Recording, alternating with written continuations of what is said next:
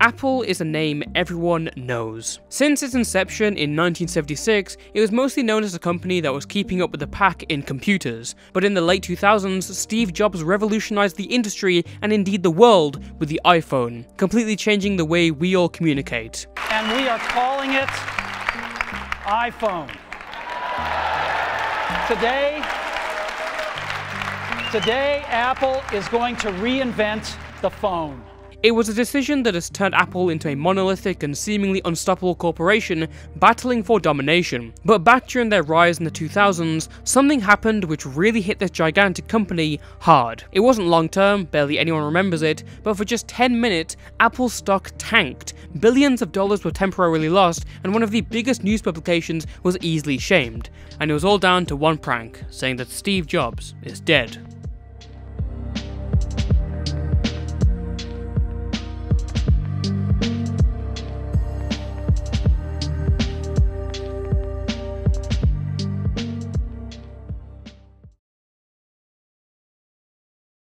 But before we get into that, are you tired of constantly receiving spam phone calls to the point where you don't even answer your phone anymore? Because I am, all the time. Look, here's all my missed calls. Look at all this, man. If you're also going through this, it's evidently clear what's happening. Data brokers are making a fortune selling your information to robocallers, spammers, and others who want to learn more about you, like where you live. Thankfully, there's a solution to this, and that solution is Aura, the sponsor of today's video. Aura can identify data brokers exposing your information, and they can submit opt-out requests on your behalf. Brokers are legally required to remove your information if you ask them to, but they make it really hard to do so. But if you get Aura, it basically handles all of that difficulty for you. Aura also does so much more to protect you and your family from online threats you can't see. It's really easy to set up, so you don't have to download several different apps to get things like parental controls, antivirus, VPN, password management, identity theft insurance, and more. With Aura, you basically get everything in one package at an affordable price. So sit back and let Aura do the hard work of keeping you safe online, so you can focus on other tasks with peace of mind. Go to aura.com/toastify or click the link in the description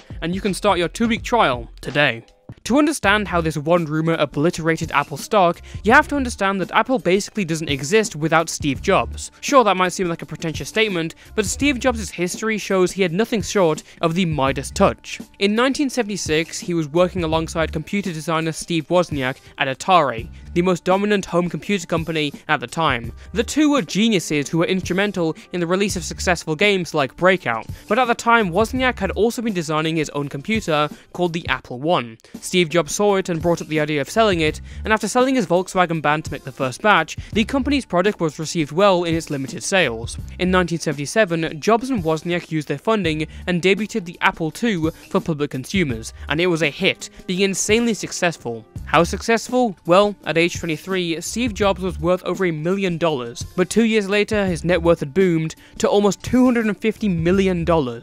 Flip forward to 1982, and after trying to implement graphic operating systems into Apple's new project Lisa, Jobs is kicked off the team amidst infighting. Disgruntled, he takes over Apple's Macintosh project and implements his ideas. 2 years later, Apple's Macintosh debuted as the first computer that didn't use programming language, and it revolutionized the computer world. Despite his success with Apple Macintosh, he was constantly falling out with Apple CEO John Sculley over the direction of the company, and that led to him leaving Apple in 1985. So Steve takes a few Apple engineers with him to found a new computer company called Next, as well as funding the graphics group that broke off from Lucasfilm. The graphics group was then renamed to Pixar, and Steve Jobs becomes executive producer of their first film, Toy Story. It was released in 1995, and again became incredibly successful. 2 years later, Apple buys Next, and Jobs returns to Apple, who by then is a decadent company on the verge of bankruptcy. He then takes control and reshapes the company, cancelling several projects and implementing ideas such as the Apple Store website. At the end of his first year, he turned over millions in profits, and a year later, he introduced the iMac, another computer that became incredibly successful and shifted the industry to the future of CDs and eventually USB ports. The rest, as they say, is history. New operating systems, the iPod, the MacBook, and finally the iPhone in 2007, and Apple shot far off into the atmosphere. Steve Jobs had left his company, come back, and turned fortunes around with plenty more to add on. He was incredibly talented and incredibly important to Apple's image. In some ways, he embodied the company, and that's what made rumours about his death feel so impactful. But before we go into that, we need to know how this rumour was spread.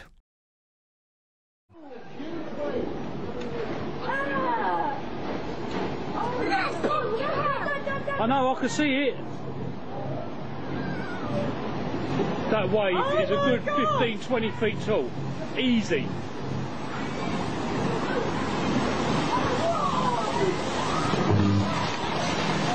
Get in! In 2004, an earthquake and tsunami hit the Indian Ocean and devastated countries around it. 7 months later, Islamic extremists would detonate bombs on public transport around London. Both events were tragic, yet a major issue surrounding them for news channels was that pictures of what happened weren't available until much later. Now today, you can see on-the-ground footage of breaking news everywhere on social media. Just pull up YouTube or Twitter and you'll find it. But we're talking about 2004. YouTube wouldn't be created until a year later, Twitter wouldn't be created until 2 years later, and Facebook had just been launched and was still obscure. So, to resolve the big issue of having a lack of information, the interns at CNN had a bright idea. Why not make a platform where people from around the globe can contribute pictures and videos of breaking news stories? How about we make it that any ordinary citizen is allowed to submit stories related to news of any sort? In fact, we should encourage it. And no, we shouldn't put any systems in place to edit, fact check, or screen any post by random people. What could go wrong? And so, CNN made iReport in 2008, molding it from their fan zone program that was used during the World Cup in Germany. The slogan? Unedited, unfiltered news. And initially, it was a success. Everything from a bridge collapse in Minneapolis to the Virginia Tech shooting were posted on iReport, and made CNN's creation all the more popular. The interns at CNN must have thought they were geniuses, even though iReport was probably made to capitalize off the recent success of Facebook, but that doesn't matter. The real news is finally being reported, even if these citizen journalists don't get paid anything for their contributions and are forced to relinquish control of who used their work and where their work is shown. But those interns overlooked a very obvious security flaw, and someone would eventually take notice. It's around 4 AM Pacific Standard Time on the 3rd of October 2008, and as most people are fast asleep, a rumour has just been posted to iReport by the user johntw. It reads as follows: Steve Jobs was rushed to the ER just a few hours ago after suffering a major heart attack. I have an insider who tells me that paramedics were called after Steve claimed to be suffering from severe chest pains and shortness of breath. My source opted to remain anonymous, but he is quite reliable. I haven't seen anything about this anywhere else, and as of right now, I have no further information. So I thought this would be a good place to start. If anyone else has more information, please share it. Only 6 sentences long, and yet within an hour, this rumour had become pretty popular. It quickly made it to iReport's front page, and around 6:25 AM, headlines start being published, such as Apple Steve Jobs rushed to ER after heart attack, says CNN citizen journalist. 6:41 AM, and Apple stock price began to plummet from $105.25 to $95.41, a difference of around $9 and a stock change of minus 10%. Now that might sound like nothing, but to put it in perspective, back in 2007, a false report about Apple made their stock price go from around $108 to $105.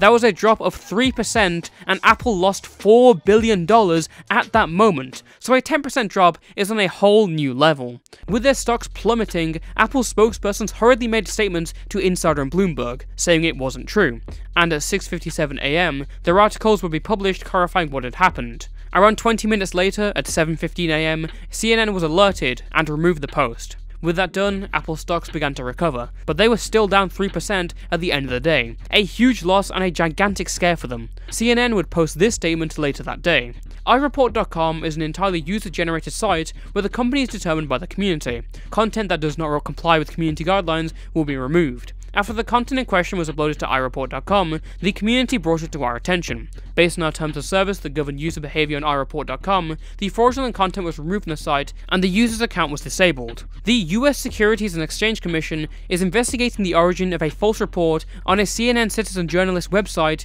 that Apple Inc. Chief Executive Officer Steve Jobs had a heart attack and was hospitalized. The agency's enforcement unit is trying to determine whether the iReport.com posting was intended to push down the company's stock price. CNN is cooperating with the SEC's probe, and so this incredible event had turned into a hunt by the SEC, and they were trying to find who was behind this hoax. What were their motives? Now it could just be a harmless prank, or it could be a criminal, messing with the stocks, buying low and then selling quickly, getting in and getting out. Could it be a recurrence of the case of Mark Jacob, a 23-year-old college student who posted a fake press release, tanking the stock of network company Emulex and making thousands off it? Could johntw have made off with stacks thanks to well-created misinformation? Well, if he had, that was a big deal for the SEC.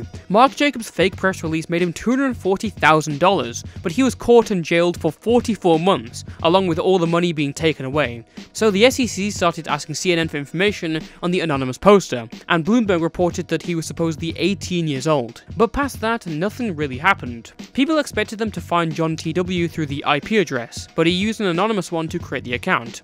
As it turns out, this was not the first online appearance of the Steve Jobs heart attack post. It actually came up first on Mac Rumours, an Apple-related forum, and from there it was only tracked to the image board 4chan.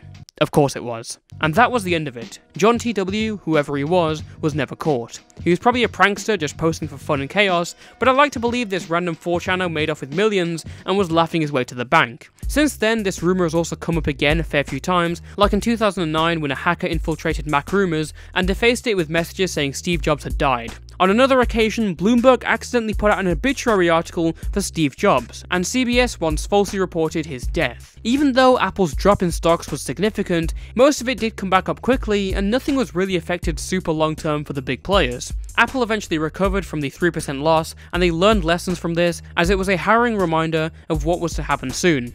Steve Jobs pulled through for 3 more years, and surprisingly iReport wasn't really affected. They certainly drew a lot of criticism and disgrace, as this wasn't the first time and wouldn't be the last where misinformation was on iReport, but there wasn't really any rule changing or rearranging the system as far as I know. In fact, it only seemed like iReport got bigger. In 2011, CNN held their first award show for iReport with 7 categories, and in 2012, they reached more than 1 million registered iReport members. iReport was only discontinued 7 years after the Steve Jobs death post, when the program was moved from direct access on the CNN website in 2015. Now, that website's been replaced by a hashtag through which people can submit news using YouTube, Twitter, or Instagram. And that's the end of the story as far as anyone knows. So, how important is the story to us today? What relevance does this hold to us, and why did I even decide to cover this obscure slice of media history? I mean, even on its day, this whole thing was overshadowed, as it happened on the same day O.J. Simpson was found guilty of charges of kidnapping and armed robbery. No one remembered, and everyone just moved on. But I wanted to talk about this because it's really interesting how just one lie can really affect these mega companies. As I said in the beginning, corporations like Apple, Android, and many more now dominate our entire lives. We use their phones, wear their watches, let them see everything we're doing. It seems like these dominant, overbearing behemoths are impossible to take down. Yet still, the Steve Jobs heart attack rumour is a small and fleeting glimpse, showing us that the corporate chokehold still shows signs of weakness. 4chan isn't perfect or even good by any means, but its continuing novelty comes from the fact that it's a remnant of the Wild West era of the internet. It shows us that the common man's most accessible and efficient weapon online isn't hacking or flagging, it's lies. And as we go further and further into a digital age, that fact is a terrifying concept for us to comprehend. Until next time, stay safe and stay toasty.